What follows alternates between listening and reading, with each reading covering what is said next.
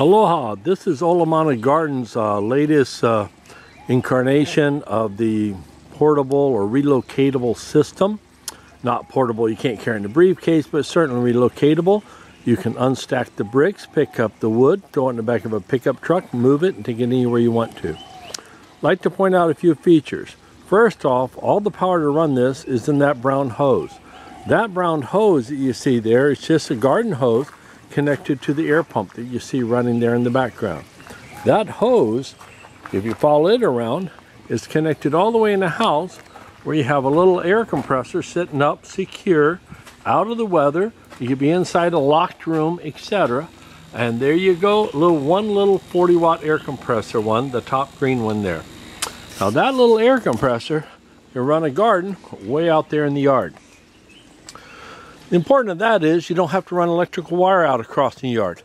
Now that hose could be a piece of PVC buried under the lawn, just an inch down, let the lawnmower go over it. And what it does for me, it gives me an air pump. That air pump, not only does it move the water, but it also aerates it, as you see there. A lot of aeration going on. Now that water gets pumped up out of this fish tank.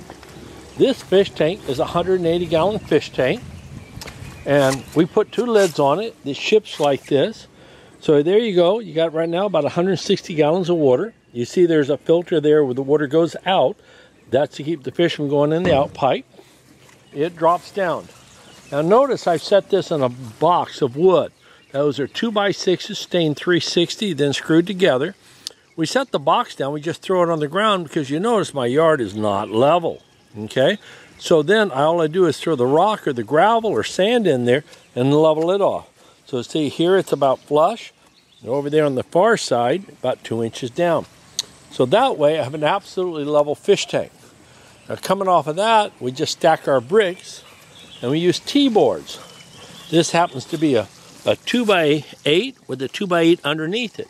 A 2x8 can span 8 feet. So I can span across without having it warp or dipping down on me.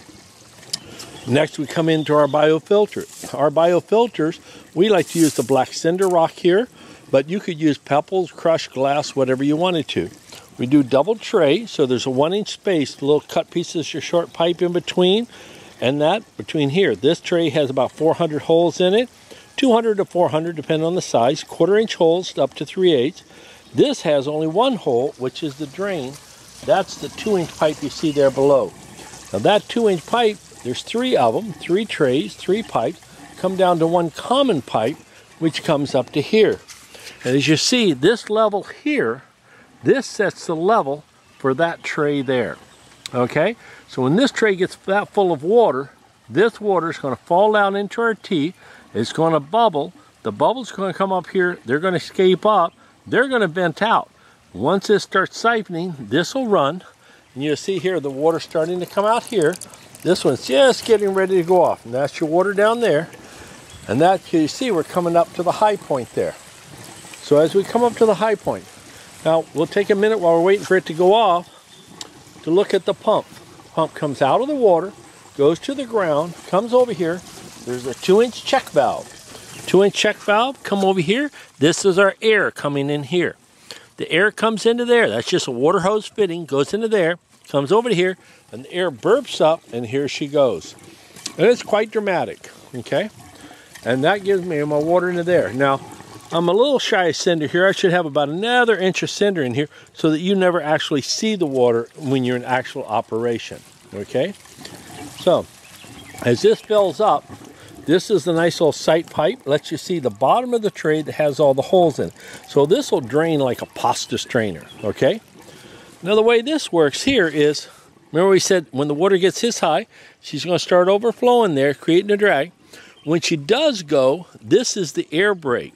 This is the tattletale pipe. This piece of pipe goes down, comes over, and goes right up there into the bottom of this tray. Thus this pipe will always reflect the level of the water that's in that tray, okay? Now we're starting to speed up here. And she'll speed up, she'll go into siphon mode. You'll see all the air bubbles being exhausted. See the air bubbles down there? That's being exhausted out of here. Coming up, coming over, and she'll come up to speed. Now the water will come here. In here we have we call a clear water pickup. You have a slotted pipe. That lets the water go up and down about 1 inch each flush. Over here, you'll see we have the dial-o-matic.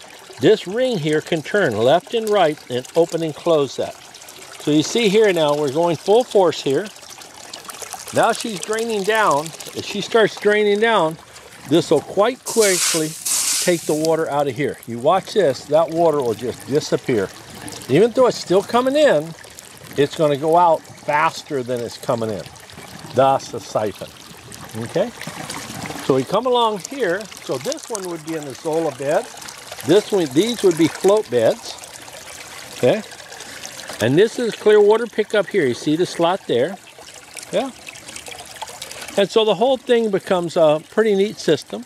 You have a drain here at the end. You can open up that blue valve and let the water come out into the yard and drain any sediment you might have picked up.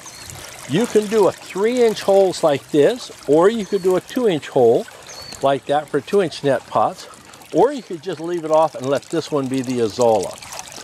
Now when it grows up, it will look like this. So the middle tray here, got strawberries on the right. We got Azolla here. Got some bromeliads being rooted out.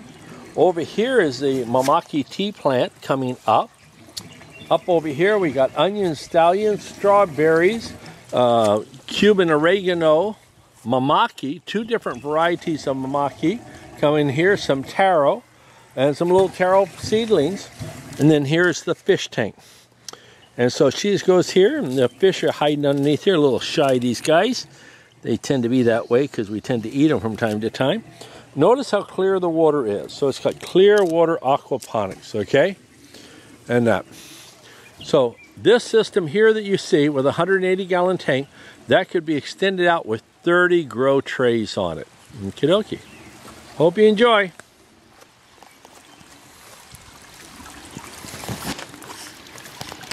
If you have any questions, contact Olomana Gardens at OlomanaGardens.com or Glenn at OlomanaGardens.com. We're in Hawaii and we're getting a little rain sprinkles, so I'm going to run back here under cover.